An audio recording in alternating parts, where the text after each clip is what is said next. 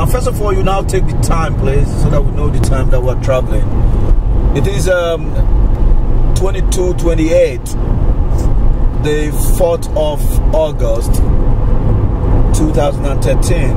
Earlier, we played you a video which indicated our trip to London, and we showed you how the road network is and the level of driving abilities of most of the drivers. Now on our way back, we left London at about 9:30. We're now on the M1 heading back to Bradford. And most of the cars now, like we showed you in the afternoon video, nobody is hogging the right lane. The right lane is still left for those who would overtake. The roads are as good as we expressed them initially, and the beauty about it is that for the 30 minutes clips that you are going to see, this stretch of the M1 from London to the north of England to Scotland all has street lighting all the way, and the only place you will find non-street lights will be the forest reserves. Now, cars wanting to join from the slip road that have just come from the M25 are signaling. Now, I have overtaken the car in question, so I will need to come back to the middle lane so that I don't hog the right-hand lane, which is meant for overtaking only. I saw a car in front with security information, I believe, with the normal lights. Look how clear the road is. Look how decent it is. We are talking about, this is 10:30 at night. People driving with the belief that the road is smooth and they will not encounter any potholes. It's actually better to drive at night in the UK than during the day because your journey time is shorter. If you look at the board there, it's telling us M1 towards Luton. We are about 200 miles to Bradford, so this video is going to be very short. What we are trying to indicate to you is, look at the cars coming from the other side of the road and the cars on this side of the road, all doing the normal speed limit. Those who are overtaking signal to overtake, just to give you the impression that they are trying to do something. And after overtaking, if they have a clear view in front, they will maintain their speed and get back to the leftmost lane, either the left lane. In this case, there are 4 lanes. They go to either the outer lane, which is the 4th lane, or the 2nd lane and stuff. Now we're going to overtake, so I'll check my mirrors, I'll signal, I'll make progress. Cars in front, there's nobody hogging the outer lane, and you will not find any truck, any of the articulated truck using the innermost lane, which is the right-hand lane in this case. Again, look in the distance, how lit the road is. Only God knows if the armed robbers would have the opportunity to come and hide under any cover to rob people. I doubt. The beauty is this: we as a country, Nigeria,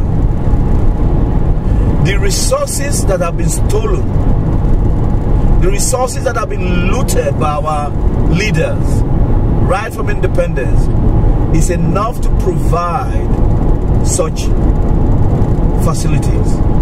Even the resources that are being stolen at the moment and the cost of building roads that are overinflated can actually provide these facilities for us. Now, what do we need to do as Nigerians, most especially as Deltans? Electing the right individuals with the right frame of mind who have proven over the years as being decent individuals, whose means of livelihood, whose resources can be traced as being gotten in the rightful way. The issue of godfatherism in our politics is the bane of our societal problems, coupled with the level of corruption.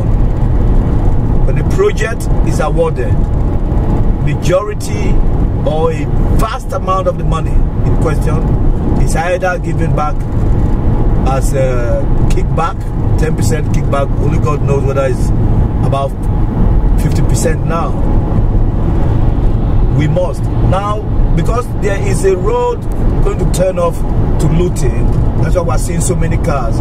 So despite the number of cars we're talking about, it's now 10:34. If you look at the outer lane, all the trucks will drive in the outer lane, and at most the second lane. They will never come into the middle or the innermost lane, which is the lane we are in at the moment. These things were not built or achieved in one day. They were achieved over the years.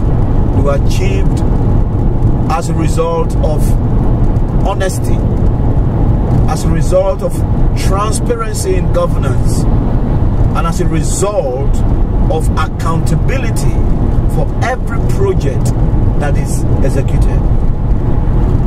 And the point at stake here is projects have time frame. Any project that is started has a terminal date. You cannot do a road project endlessly and you think people would benefit, because the issues of inflation comes in and the cost of the project possibly by the terminal date would have doubled. Now I'm going to switch over to the third lane as it is clear in front, and I'll possibly go back to the second lane because it's also clear in front. So now you see those in the third lane are there just because they want to overtake, and majority of them because of the high driver training standards and a structured driver training and testing regime that is in place. Majority of the drivers have attained the highest level of driving skills before coming to the motorways, especially because you have to do the pass plus if you have your L plate to do that. So what we are pleading with Nigerians, with our young men who allow themselves to be used at every election, is that our country can achieve this feat. Our country and our state can achieve this feat.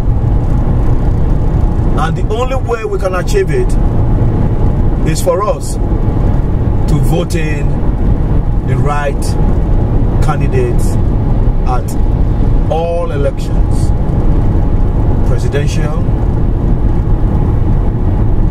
governorship, senatorial, House of Representatives, the various houses of assembly, chairman of local government councils, the councillors in local government, all must be chosen based on credibility and ability and the will and the willingness to serve the masses, and to also allow for high-level developmental strides to be achieved as against the mediocrity we find and using their sycophants to tell us of high-level achievements without that. Now there's no street lights here. Now, like I told you, we are now in the National Forest Zone, and also to protect the lives of